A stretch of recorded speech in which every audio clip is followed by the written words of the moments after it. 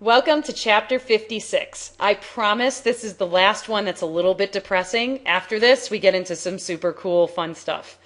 Okay, and I mean, we are going to end on a higher note on this chapter as well, because we're going to talk about conservation, and so what's being done about all that crazy stuff we talked about in chapter 55. So, sorry to start off with the biodiversity crisis, but we need to talk about it. So extinction is going to be something that happens, right? That's how we mark periods and eras geologically. So people are saying, well, what do we care? I mean, the dinosaurs all went extinct and the Earth still survived.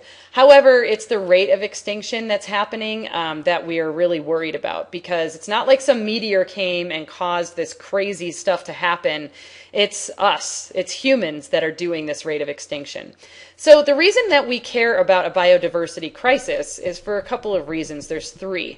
One is we're losing genetic diversity, right? So we're losing the fact that a population has all of that diversity. Now, since there's so few of them and they're inbreeding, they're losing that genetic diversity, and something could come in and wipe them out really easily. We're also losing species diversity. So the entire amount of species richness of the Earth is going down at an alarming rate. And that's extremely dangerous, right? Because there are things that have niches that they were designed to live in. And evolution takes a long time to happen. Extinction is happening a lot faster than that. So one way that we're trying to figure out what's happening is getting a complete catalog of the species that are out there. We really don't know what's out there. They're still finding all new species. You saw in that Borneo presentation how many species they're finding. And so one thing that we're doing is we have the Endangered Species Act. So one thing I want to make sure that you're clear on is the difference between an endangered species and a threatened species.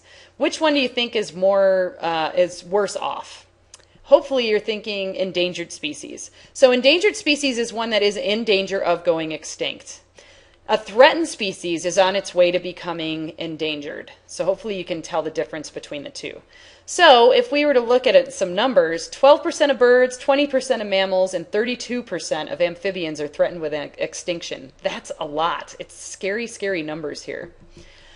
Okay, and then the last thing that we're losing is ecosystem diversity. So there are entire ecosystems that are going away and getting replaced by like desert and stuff. It's really, really insane. And the diversity left in those converted ecosystems are not anywhere close to what they used to be or what they could be if they truly were that type of ecosystem. Okay. So why is this important to humans? I find this to be a very, very important question, because there are going to be people out there that are like, I don't care about saving the whales. I don't care about saving rainforests. Trust me, I know quite a few of them. So you've got to figure out a way to say, well, why is this important to humans? Because that might tug on something that they care about, right?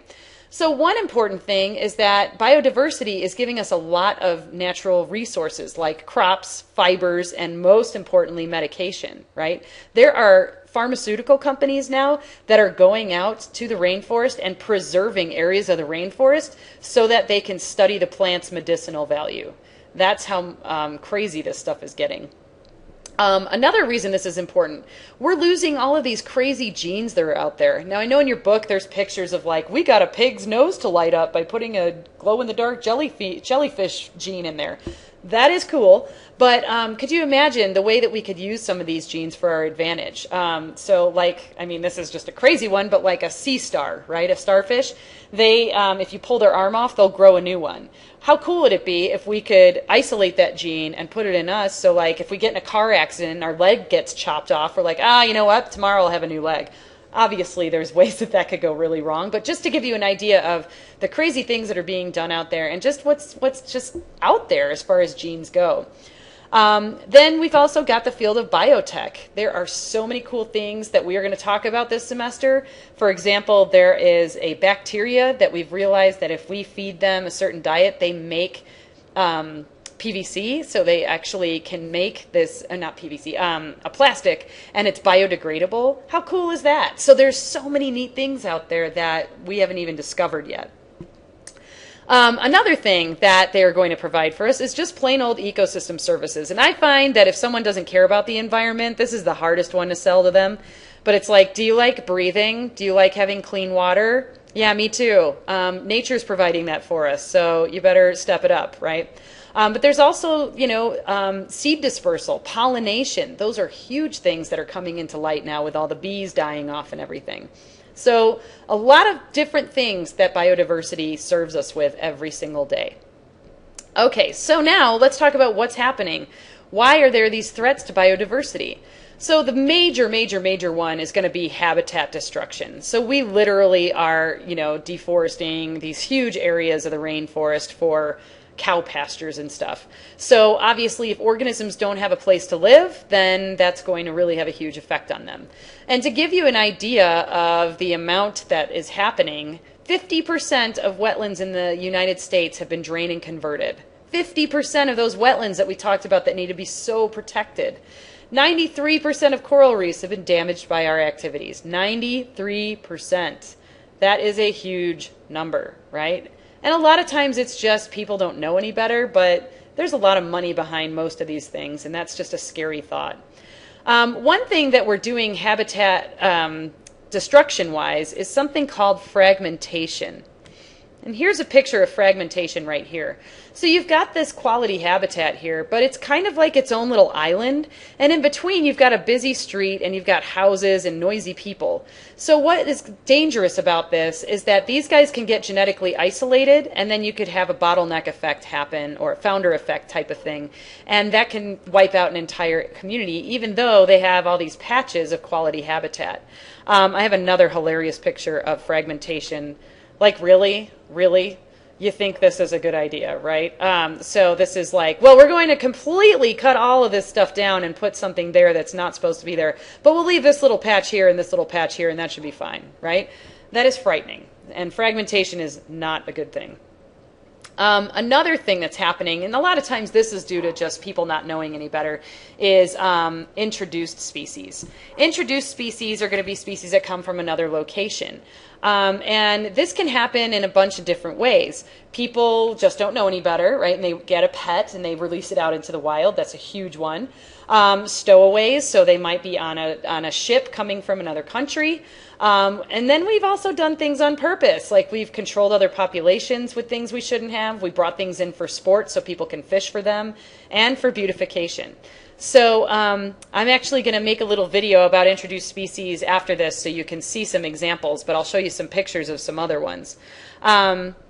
So zebra mussels, that's going to be something a little close to home, right? You probably heard about these. Zebra mussels were introduced in the ballast water of a ship. And what happens is ships, when they don't have cargo on them, they'll fill the bottom with water to stabilize them a little better. So they're taking water from one location and then going all the way somewhere else and then dumping that water out when they get new cargo.